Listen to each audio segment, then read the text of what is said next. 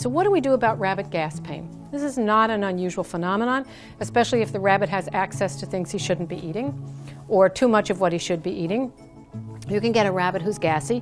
One common way we deal with this is we give the rabbit something called Pediatric Simethicone, which really is baby gas drops. There are many different brands. Baby gas drops comes in a little shaker bottle, and you just draw up a little syringe worth and you put it in the rabbit's mouth.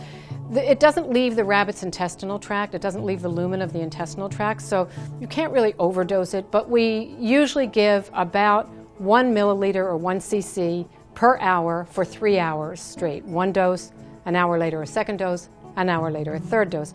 If there's no difference by the third dose, a difference probably isn't going to happen from that. But the other thing that we do that I wanted to show here is we give rabbits belly massage, and some rabbits just really love this and respond to it, and it's very helpful with gas. Sometimes you'll hear them pass gas, or you'll hear the gas bubbling around in their bellies when you do this. And belly massage involves very gentle pressure under the rabbit's tummy, like this. I'm just going to put my hands here and here, and I'm going to kind of manipulate one side and then the other side, up and down, up and down. Usually feels good. Bean does not have gas pain right now. Bean is this little bunny's name. He doesn't have gas pain, but he enjoys belly massage anyway. It feels good. I sometimes push the whole belly back and forth from side to side, and you can hear funny little noises like yo-yo-yo-yo-yo-yo when you're doing this. You hear the gas moving around, which is part of the point. If you have trapped air in the digestive tract and you can help that air move along, you're going to help relieve the bunny's pain. So this is an easy part of belly massage to do. What you don't want to do is you never want to push your fingers so far up into the belly that you increase the rabbit's pain.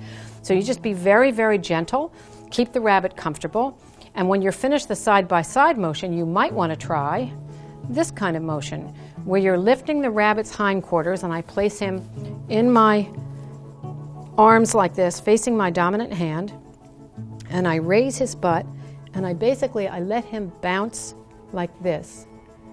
Just gently let him bounce. Sometimes I support the hindquarters like this, but it doesn't matter. Most bunnies like this feeling and they will relax into your hands. You can actually feel their little bodies settle into your hand. They drop their weight right down into your hand because it feels good. It's a relief. It's kind of like rubbing your belly when you have a stomach ache. They just really enjoy it, and you can watch their feet drop down. And you don't have to wait till your bunny has gas pain to do this. If your bunny loves belly massage or likes to have this body position, is that too high? You can just kind of experiment, find out what's comfortable for your bunny, what's too much. That was probably a little too much for him, a little too high, and so I back off.